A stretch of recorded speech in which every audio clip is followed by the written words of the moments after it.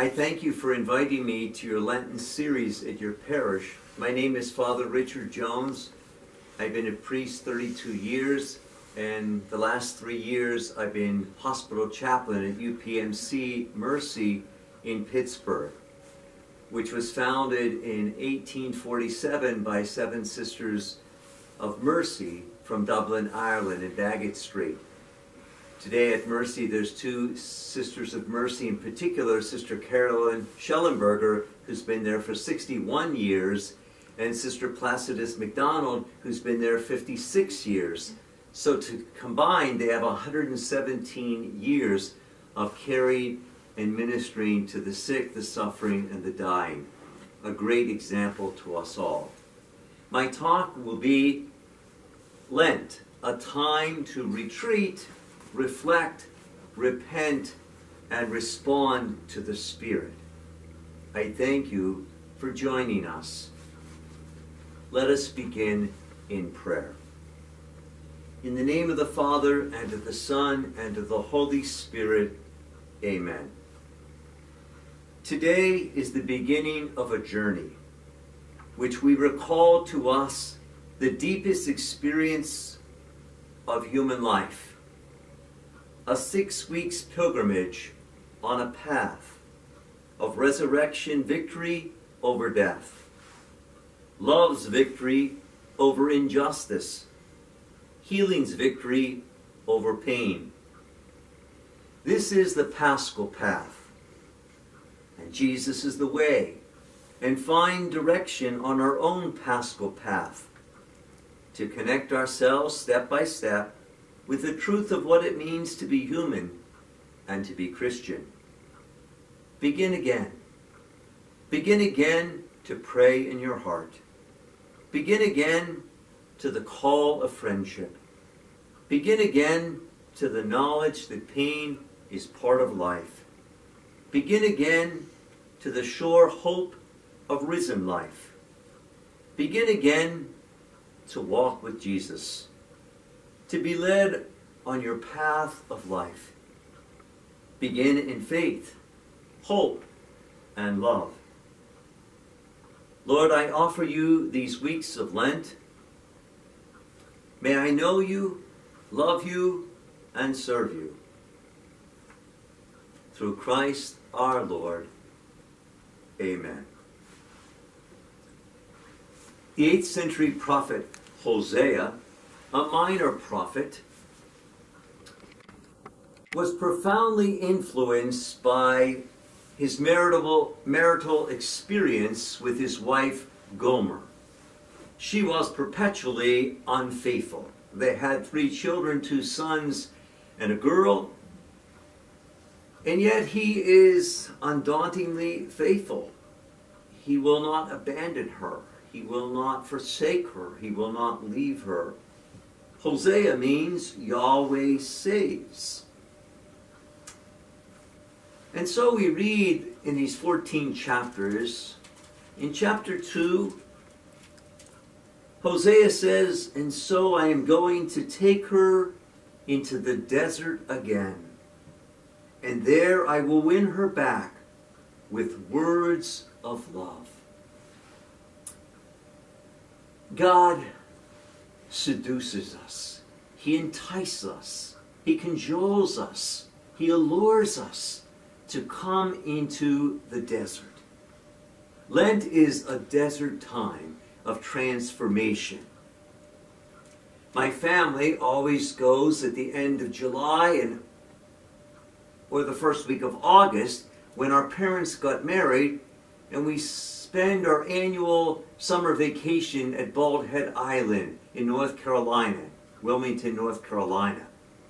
And my brothers and sisters say, after we've been there for a while, "Are you on island time yet?" We know what family time is, and prayer time, and work time, tea time for golfers, playtime for teenagers, free time for children, quality time for lovers, and downtime for leisure. Like Hosea and Gomer, faithful and faithless, faithful Yahweh and faithless Israel, God calls back to his heart, allures us back into desert time, a time of transformation. In Hosea chapter 14, return to the Lord your God, people of Israel. Your sin has made you stumble and fall. Return to the Lord. Let this prayer be an offering to him. Forgive our sins and accept our prayer, and we will praise as we have been promised. Assyria can never save us. War horses can't protect us. We will never again say to our idols that they are God. O Lord, you show mercy to those no one else will. The Lord says, I will bring my people back to me. I will love them with all my heart. No longer am I angry with them. I will be to the people of Israel like rain in a dry land. They will blossom like flowers. They will be firmly rooted like the trees of Lebanon. They will be alive in new growth and beautiful in olive trees. They will be fragrant like the cedars of Lebanon. Once again, they will live under my protection. They will grow crops of grain and be fruitful like a vineyard. They will be famous as the wine of Lebanon. The people of Israel will have nothing more to do with idols. I will answer their prayers. I will take care of them. Like an evergreen tree, I will shelter them. I am the blessing and the source of all blessing. May those who are wise understand what is written here. May they take it to heart. The Lord's ways are right. Righteous people live by them, but sinners stumble and fall because they ignore them. God is calling us to the silence, the stillness, the solitude of the desert, to our hearts. 40 days, as Jesus was thrusted out into the desert to face the adversary, Satan. 40 years, Israelites wandered in the desert and were transformed until they made it to the promised land. Whatever length of time in life, whether 40 days or 40 weeks or 40 months or 40 years, we can wander in confusing deserts. The desert was a time of harshness, of limitations, of barrenness.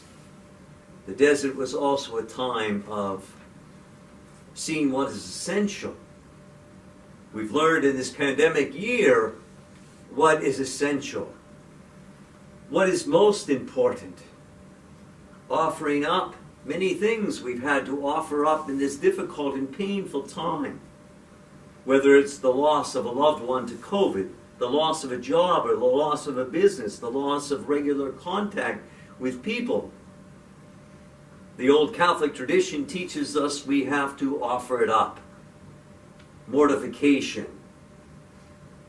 daily sacrifices.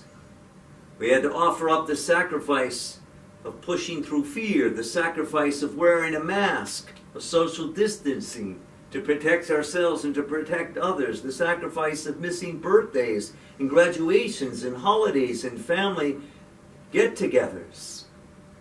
Whatever the sacrifice, we offer it up to God as a gift of love. We've been in a desert time this last year with a deadly, invisible virus, the coronavirus 19. It began in 2019. As a hospital chaplain, I saw on the front lines day in and day out that sometimes there was many as 90 patients in the hospital suffering.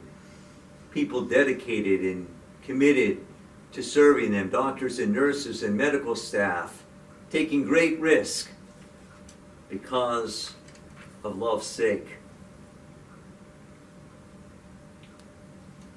How important it is that we know that during the desert time of Lent, Lent is a word that is from the Old English word meaning springtime.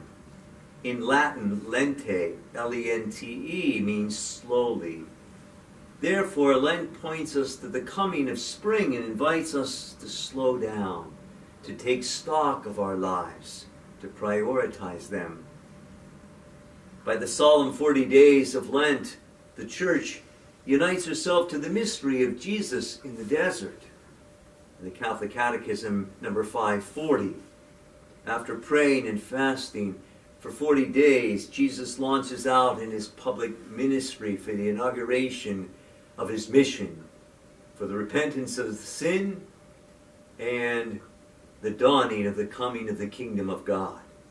During Lent, the Spirit too leads us into the mystery of Jesus' time. Isn't that what Lent is? Jesus' time? Into the desert, to prepare for the triumph over sin and death, to the glory of Easter Sunday.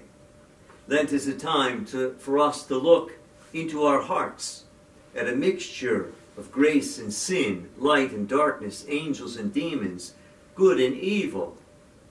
The Church sets aside a new season each year for a period of desert time, for reflection and repentance to change our hearts. The Church reminds us of our responsibilities towards God, others, and oneself. The choices that we make determine the course of our lives, who we are and what we identify with. Do we choose comfort or commitment? Do we choose ambitions or generosity? Do we choose self-serving or self-giving? Lent is a time to go back to the basics, the essentials, the fundamentals. Jesus reminds us on the Sermon on the Mount in Matthew chapter 6, on Ash Wednesday, verses 1 to 6 and 16 to 18, as he gives his teaching on charity, almsgiving, prayer, and fasting. Jesus asks us to embrace these spiritual disciplines and practices to grow and to flourish in our faith. The most important thing anyone can do for Lent is to heed the prophet Joel's call. Return to the Lord your God with your whole heart. Just like every prophet, Hosea, Jeremiah, Daniel, called the people back to the covenant. We are a covenant people of Hesed love, merciful love, unrelenting love, undeserved love. The root of repent, metanoia in Greek, means to turn our lives around. Traditionally, Catholics have expressed sorrow for sin and their desire to live as genuine disciples of Christ through 3 Lenten disciplines. Through embracing the traditional Lenten triad of prayer, fasting, and almsgiving, one grows in conversion and holiness in life to put on the mind of Christ and the heart of Christ and the will of Christ and the life of Christ in being followers of Christ. These forms of self-denial, to deny ourselves in a world that often finds its happiness in physical pleasure or in economic security or worldly power. These are our false self, our illusional self. The spiritual pillars of the hallmark of discipleship down through the ages of prayer, fasting, and almsgiving. See Christ, the source of all happiness. These 3, prayer, fasting, and almsgiving, are classical, meaning they are timely and yet they are timeless. They are in time and yet they transcend time. They are ever ancient and yet ever new, spurring us to find a new and deeper meaning in life.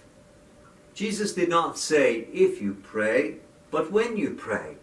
Not if you give alms, but when you give alms.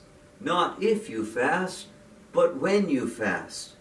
So clearly, Jesus expects his followers to practice these disciplines actively Jesus desires, that we have true motivation and pure intentions for our prayer life, our almsgiving life, and our fasting life,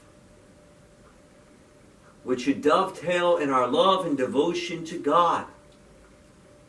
Prayer is making time in friendship with the Lord in order to cultivate a relationship of love. There's so many sources that can strengthen our prayer life. For Lent, 40 days, the Easter Triduum, Holy Thursday, Good Friday, Holy Saturday, the Easter tide of 50 days of Easter that leads us to the conspiracy of love of Pentecost. Beautiful handouts that you can look at. There's many wonderful prayer books, the Magnificat, Give Us This Day, Bishop Barron's The Lenten Gospels. There's so many different aids of spiritual vitamins that can increase and strengthen our prayer life during this holy season of Lent.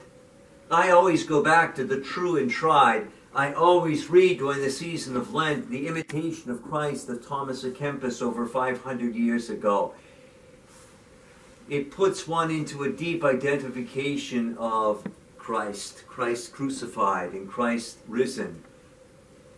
Sister Joyce Rupp, Jesus Friend of My Soul, Reflections for the Lenten Journey, is always a strong companion of mine. And the ageless confession of St. Augustine of the 5th century, who was always in touch with his sinfulness to know the mercy of God. St. Augustine said we shouldn't follow the crowd, we should follow the Christ. And oftentimes we're following the culture, we're following the crowd, we get off course, and we need to follow Christ. And the way that we do best is always through prayer. To pray always. At Mercy Hospital at 9 o'clock each day, one of the chaplains offers a prayer over the PA system. So whether it's the morning time, daytime, afternoon time, or evening time, we're people of prayer. And I'm using for Lent this pray always, praying through Lent with the saints. Beautiful meditations to accompany those in the hospitals. I always give a prayer card to those that I visit in the hospital, and it's a prayer with Father Mark Link, a Jesuit. Lord, give me strength. Give us strength, Lord, when sometimes things get tough and we're ready to quit. Give us love, Lord, because sometimes people reject us and we're tempted to hate. Give us your eyes, Lord, because sometimes life gets dark and we lose the way. Give us your courage, Lord, because sometimes we're put under the pressure and it's hard to do what is right. Give us yourself, Lord, because our hearts are made for you and they will not rest until they rest in you. In the hospital, I put this in each patient's hand and I say, the Lord is carrying your life at this time, whether a burden or a sorrow or a cross or an illness or a loss.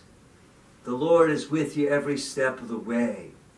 They need that encouragement and support, especially during times of weakness. We also pray the Stations of the Cross during Lent. There's different versions for those in prison, for those who are teenagers. At the hospital, we have the Stations of the Cross for healthcare workers and first responders. Beautiful meditations. Our prayer life can increase perhaps in praying the Rosary. I'm sure if you prayed the Rosary each day, these 40 days of your life, I promise you will change. Or Eucharistic adoration. Archbishop Fulton Sheen said to pray the hour of power. That's the source of his strength and how important that is in a priest's life, because prayer must be the foundation which everything flows. At Mercy Hospital, at the end of the day, I always go to the Holy Family Chapel and I pray and I look over my roster of the names of the patients that I saw today, and I call to mind that person and that name and that situation that they were in, that the light of Christ may bring hope to them. So there's myriads of ways in which we can increase our prayer life. Lent is a time also to fast, so that we have interior freedom, to be free to deepen our relationship with God, which is the essence of our Lenten fast. Through almsgiving. We can fast in many ways. How important it is.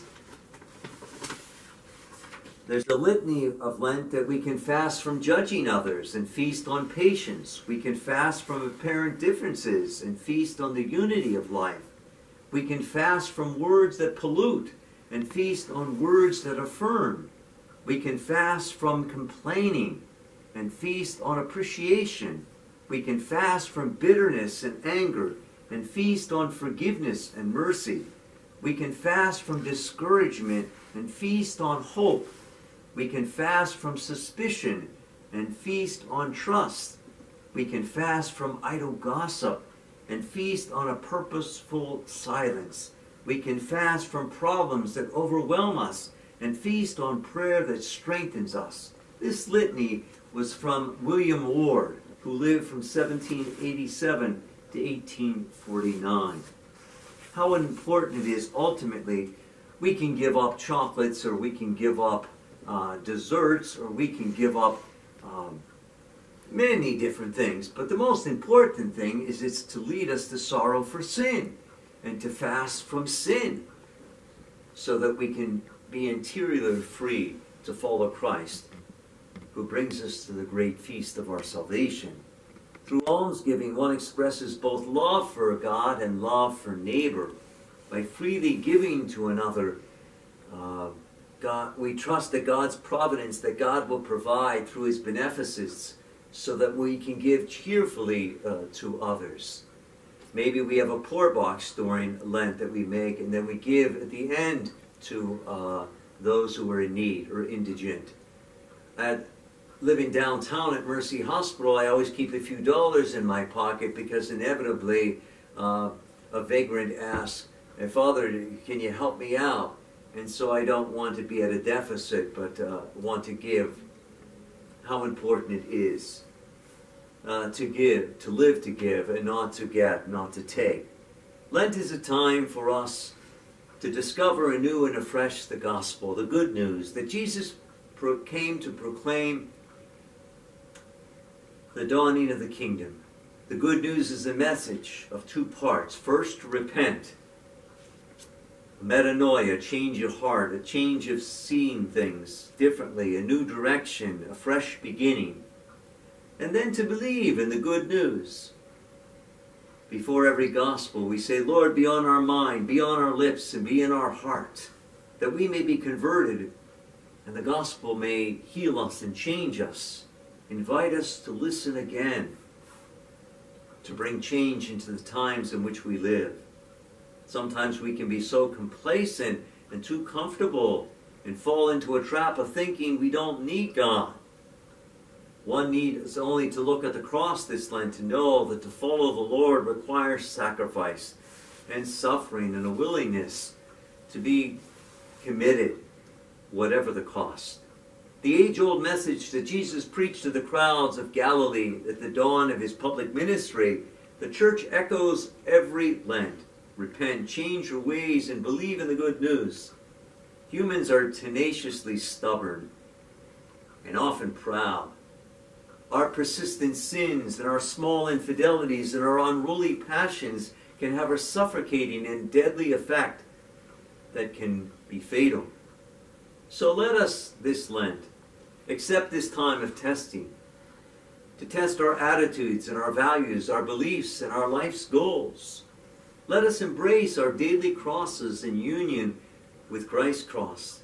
Let us give thanks for this faith walk through the desert of Lent 2021, before coming to the life-giving, transformative waters of Easter. Let us embrace the time-tested spiritual disciplines down through the centuries of prayer, fasting, and almsgiving to deepen our relationship with God and neighbor, and so prepare our hearts for the overflowing joys of Lent, of Easter. Let us humbly repent of our sin, any sin that has hardened our hearts, and remove from our lives things that are incompatible with our baptismal commitment to Jesus. And let us remember to put trust, faith, and love in Jesus into every day. I'm sure, as we know, the frigid winter will end and spring will come. As sure as we know the days will lengthen and the rising sun to its setting. As sure as we know the sun will warm our arms and air and the earth. We know that flowers will bloom and the grass and the trees will grow green. And we trust that the grace this Lent will touch and bless our souls. So, Lord, may this season of change of our hearts give us the grace to be your followers anew.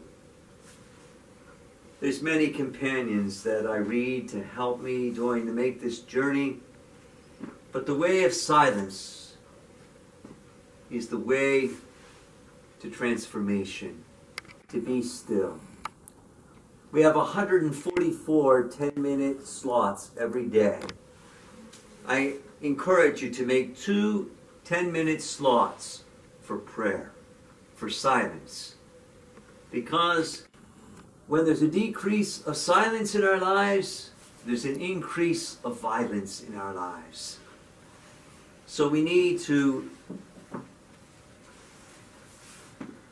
be still in a world oftentimes where the interiority is diminished because we are drugged by technology. We are perpetually busy. We have inner disturbances. And sometimes we have overpacked suitcases. There's always one more message, one more phone call, one more text message, one more email, one more visit, one more task to do. And many things can be left undone and we get disappointed. But in our pressure, in our busyness, in the noise, in our tiredness, we need to find solitude, to trust that God wants us to dwell with Him as He woos us. Maybe we need to unplug our phone this Lent, or the television, shut down the computer, silence the iPod, lay away the sports page, or having coffee with a friend, and look more deeply at the reality of where we are in our relationship with Christ. And so I encourage you at the end of Lent that it may be a remarkable Lent because you took prayer, fasting, and almsgiving seriously, and you sought to grow in a way like never before. I'd like to close with a prayer. In our Roman Missal, there's prayers before Mass and there's prayers after Mass. And this prayer comes from Pope Clement XI, who lived from 1649 to 1721. And I'd let this prayer, it's attributed to him, marinate your soul as we continue our Lenten journey 2021. Lord, may I believe more firmly. May I hope more securely. I love, may I love more ardently. I sorrow, may I sorrow more deeply. I adore you as my first beginning. I long for you as my last end. I praise you as my constant benefactor. I invoke you as my gracious protector. By your wisdom direct me. By your righteousness restrain me. By your indulgence console me. By your power protect me. I offer you, Lord, my thoughts to be directed to you, my words to be about you, my deeds to respect your will, my trials to be endured for you. I will whatever you will. I will it because you will it. I will it in the way you will it. I will it for as long as you will it. Lord, enlighten my understanding, I pray. Arouse my will. Cleanse my heart. Sanctify my soul. May I weep for my past sins, repel future temptations, correct evil inclinations, nurture appropriate virtues. Give me, good God, love for you, hatred for myself, zeal for my neighbor, contempt for the world.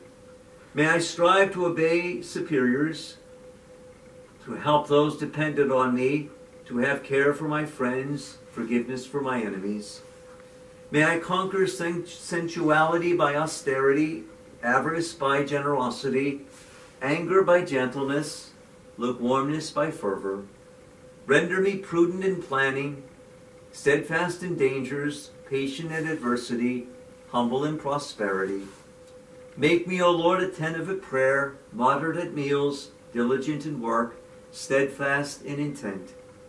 May I be careful to maintain interior innocence, outward modesty, exemplary behavior, and a regular life. May I always be watchful in subduing nature, in nurturing grace, in observing your law, in winning salvation. May I learn from you how precious are earthly things, how great divine things, how fleeting is time, how lasting things eternal. Grant that I may prepare for death, fear judgment, flee hell, and gain paradise. Through Christ our Lord. Amen. Blessed Lent, joyous Easter to all. God bless you.